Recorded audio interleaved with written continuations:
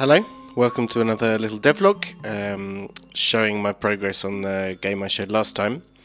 Here's the state of the character creator now. Last time I showed you it was very rough. I just kind of implemented the basics, and now I've got a UI going on, and all of the different options are in here to give quite a lot of variety to the faces you can make. I've got a random function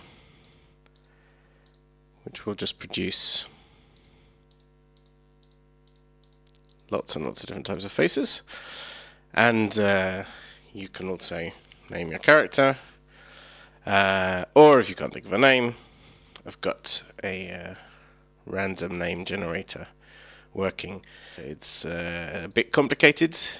It produces quite a variety of strange names, and I think that's cool. It's also got a memory, so if you're skipping through and you liked one, you can go back. I'm still working on implementing the same thing for the face. It doesn't quite work. Sometimes it works, sometimes it doesn't. There's some bugs to be ironed out there. But yeah, this is the character creator, more or less where I want it to be. And then this is the game itself. It's going to be a text-based thing.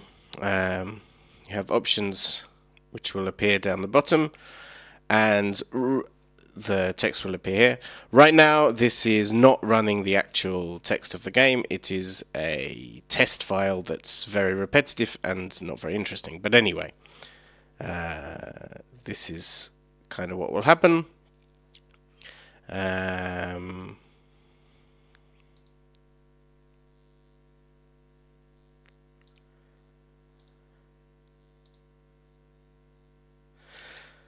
So it's taken me quite a long time to implement this system of formatting the text differently depending on who's speaking, putting it all inside a card with a heading, and the whole game is based on a series of days. Right now it's always Friday, but each day would generate a new card, and right now, like I said, it's just this test file, so it's all the same, but you have a little dialogue with your friends, and then another day appears, etc., etc. And that's more or less it. You can go back and look at the past days, but you know, this is a lot of what I want the game to be. I still want to make it look a bit nicer.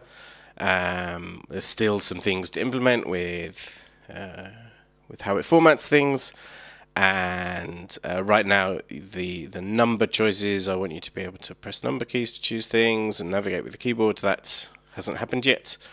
And the actual story, which is written, still needs quite a lot of proofreading and some additions and subtractions and so on and so on. But I'm pretty happy with where we are. Oh yeah, also I want it to jump to the bottom if you've scrolled up and you hit a button, it should jump to the bottom. It doesn't, but it will. I'm pretty pleased with the progress I've made. There's still quite a lot to do, but it's coming together. Okay, I think that's it. Thank you very much.